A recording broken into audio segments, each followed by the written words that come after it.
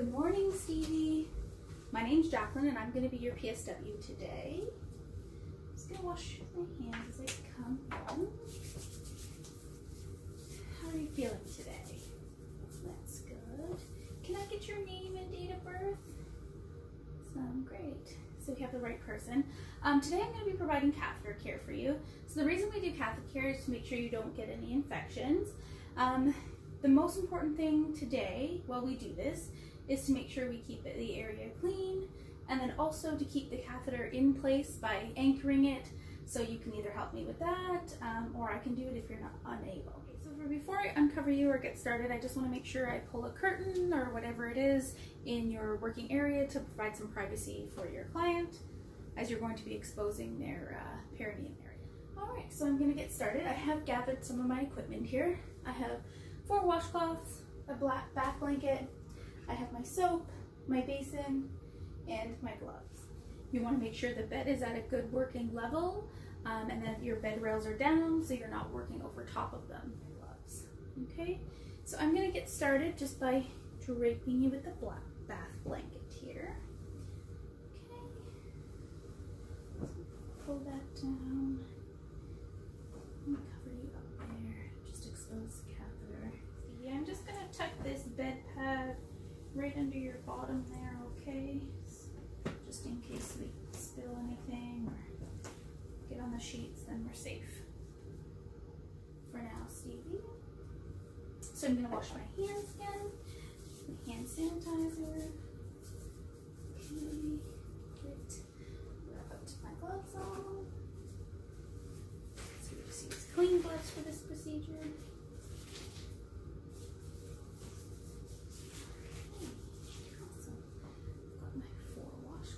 So I'm just going to check my water, make sure it's at an appropriate temperature. So we're just going to keep that, so your legs there. So would you be able to open your legs for me? Bend them up and then open them as wide as possible. If they can't do that, then you're just going to open them as wide as possible.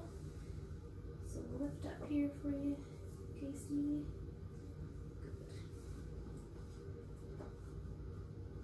So you can see the catheter is in the urethra there. You can see that okay. It's good. All right, so we're gonna start with the peri-care. So we're gonna wash the perineum first, and then we'll wash the catheter. So I'm gonna take my first cloth, put it in the water, rinse it out. We're gonna get a little bit of soap on it. So we've got that. All right. So if you wouldn't mind, you can just keep your legs still and open for me.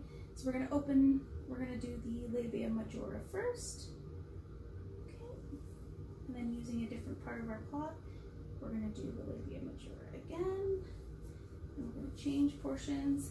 We're gonna do the labia minora, change positions, labia minora, and then we'll change positions again of the cloth. And then we're gonna go directly down the meatus. Okay, great. So we're going to change cloth. So we're going to put this in the appropriate laundry disposal. Or okay, so my next cloth, get wet and bring it out. Good. So we're going to do the same thing to rinse. So labia majora, different part, labia majora, different part, labia minora, different part, labia minora. Okay, and then we're gonna go straight down the clitoris. Okay, so that one as well. All right, so wash the catheter. I'm gonna get some water on my washcloth and wring it out. Get a little bit of soap on there, and take the catheter. You're gonna go about 10 centimeters down. Another portion, 10 centimeters down. Move around again, 10 centimeters down. And then one more time until you get anything that's there off. Sometimes there can be some sort of built up mucus there and stuff that could be crusted on, so you just want to make sure you get that all down. Okay, and I am missing one cloth, so we'll use one of our paper towels and we'll just dry that off too. Okay,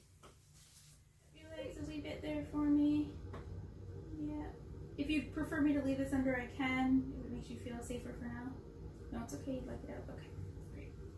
So I will take this out and I will put it in the appropriate laundry. I will coil the tube here.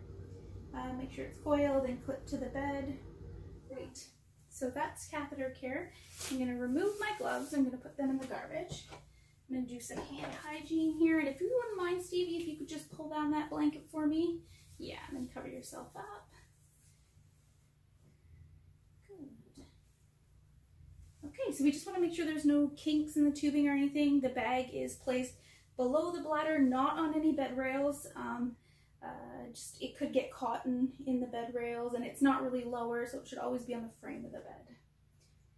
Okay, Stevie, so that process is done. Here's your call bell if you need anything. Call us at any time. I'm going to perform my hand hygiene again.